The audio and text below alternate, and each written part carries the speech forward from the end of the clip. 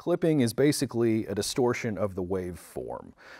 So what does that mean to you? Basically the distortion of that waveform or that clipping, normally indicated on a clip light on an amplifier, flashing red light, that can lead to choppy or distorted audio. Basically it sounds a little distorted when you hear, the cymbal crash on a loud rock song, or the person talking suddenly sounds a little distorted or overdriven. And over time, that distortion can damage your speakers and cause pretty serious issues. So we want to avoid clipping as much as possible.